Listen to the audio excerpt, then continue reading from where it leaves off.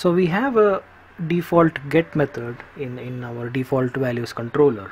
So let's just try to execute this get API method and see what it returns.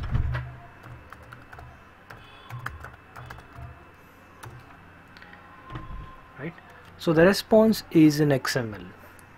So we don't want to work with XML, so I want to force Web API to send me the response only in JSON format.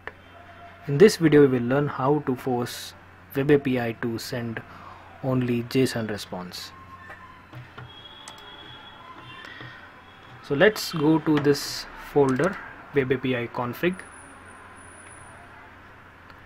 and we may have to import some of the modules, such as using system dot net dot http and using system dot net dot http dot headers. So let's just scroll down, and here we will add an attribute config dot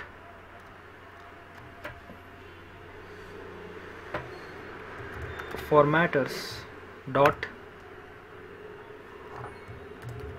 JSON formatter dot supported media types dot add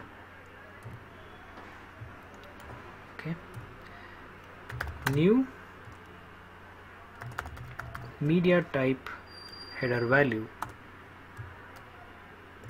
and inside that we'll write text /html. Okay, so that is all we need to write to force Web API to send the response in JSON format only. We'll also make some changes to the get method. Instead of returning a string, list of strings, let's return HTTP response message. Okay,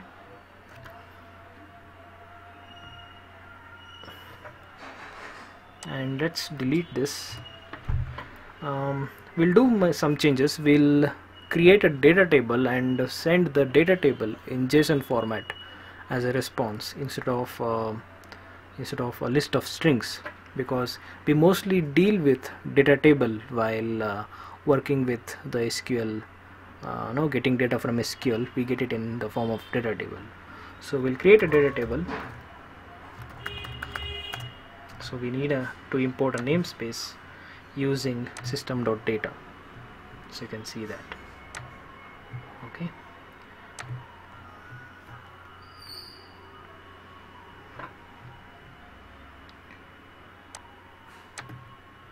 so we'll say data table dt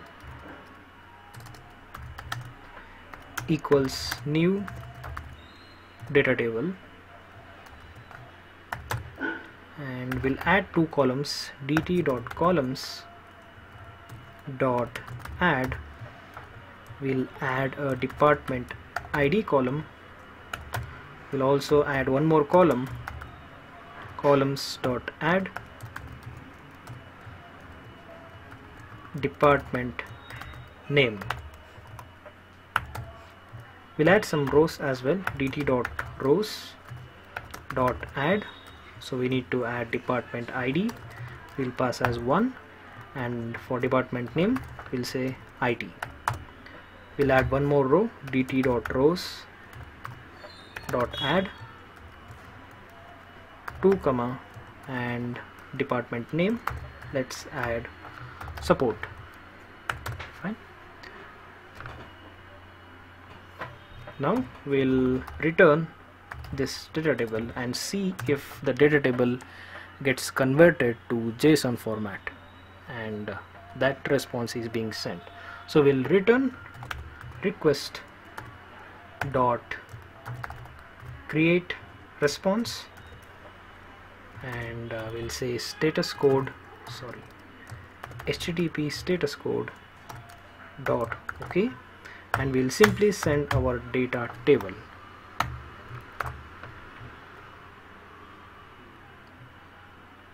There's some issue.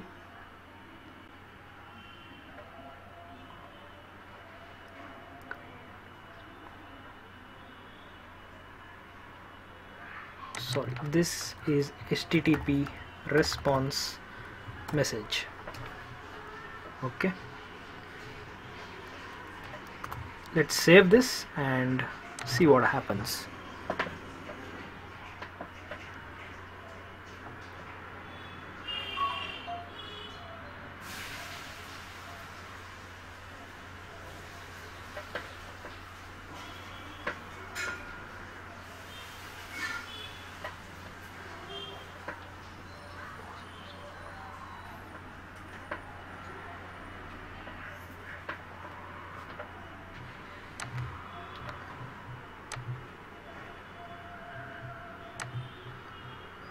Okay, so let's call this get method using /API/values.